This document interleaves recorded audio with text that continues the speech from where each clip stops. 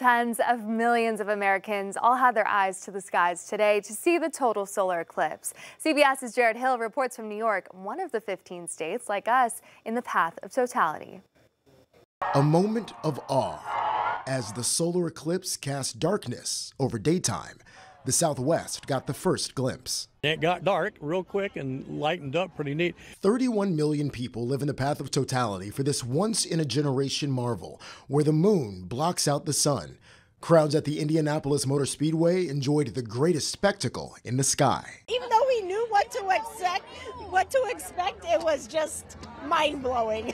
In Russellville, Arkansas, more than 350 couples took the celestial cue and tied the knot, sealing it with an eclipse. It just seemed really fun and something unique.